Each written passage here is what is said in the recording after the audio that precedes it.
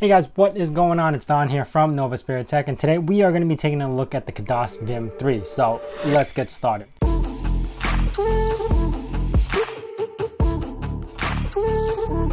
If you guys are longtime viewers of mine, you probably know that I am a big fan of the Khadas products, the VIM2, the Khadas Edge, and now the VIM3.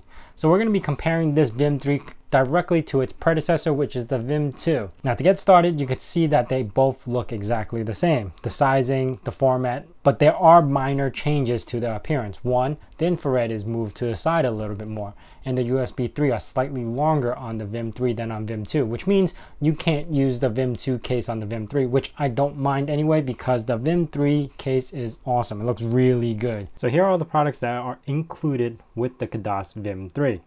We got the remote, the power, the case, a heatsink, and obviously the Khadas. Now starting from the back, you're going to see a USB 3, then an on-the-go USB-C, an Ethernet port, and then another USB 3.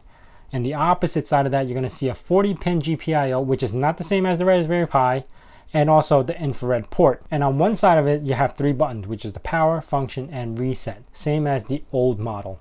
Now this new board has a brand new 6-core CPU, which is 2 less cores than the old VIM2, but still a lot faster. And I'm going to show you benchmarks in a little bit. Now this new CPU is also using the big little system where you have 4 cores that run at higher speed and 2 cores running at a slower speed.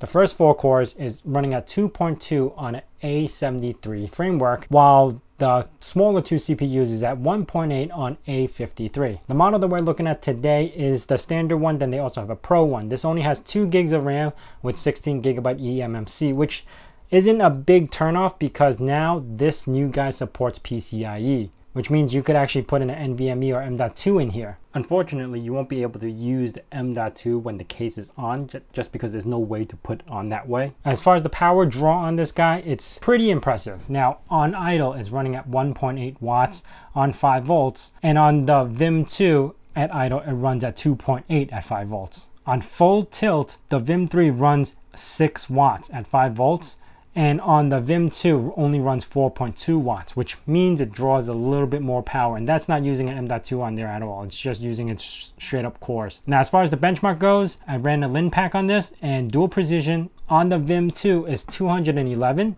single precision is 228, and on the Neon is 543. Now on the VIM3, this is where the impressive part kicks in. Even though it has 2 less cores, in dual precision it's doing 1077.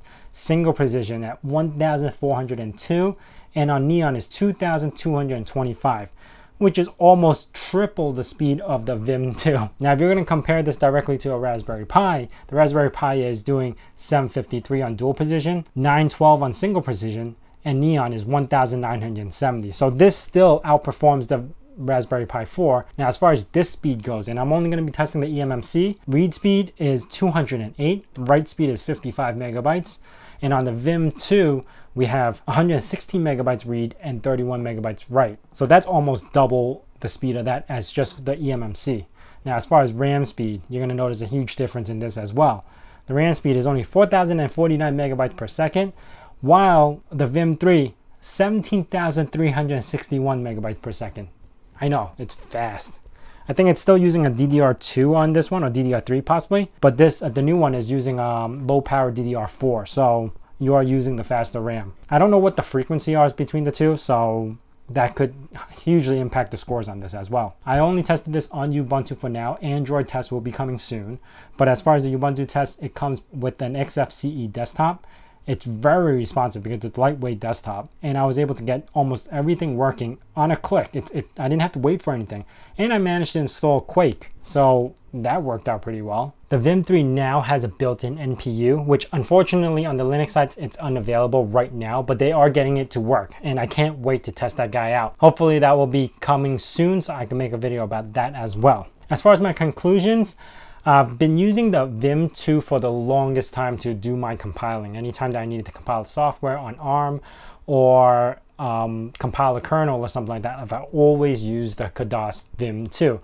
And now seeing the difference between the 3 and the 2, I'm probably switching over to a 3 to do all my compiling needs. One of the things about the PCI-E is that it requires you to switch it between 3.0 or the PCIe, so you only have that choice. And the USB 3.0 ports become a USB 2.0. And right now, currently, there is no easy way to switch it, and unless you have a serial interface. So really, depending on what your needs, you're not going to be switching it back and forth. It's going to be like a one-time deal type thing. They are coming out with commands where you can run on Android and or Linux right through a command prompt, but it's still to be determined. So I don't know how to do that process yet. And once that comes out, I will be showing you guys. And as far as the Android side, I don't really use these for Android, to be honest. It's great that this one does support Android 9.0, so I'm going to be testing that out. I hope you guys enjoyed this video. Please hit that like button if you did. If you guys have any questions about the VIM3 or the VIM2, hit up in the comments below. And if you guys are new to this channel, consider subscribing and also hitting that bell notification icon so you know when the next video is going to be out. And as I say in my nerd cave, hack till it hurts.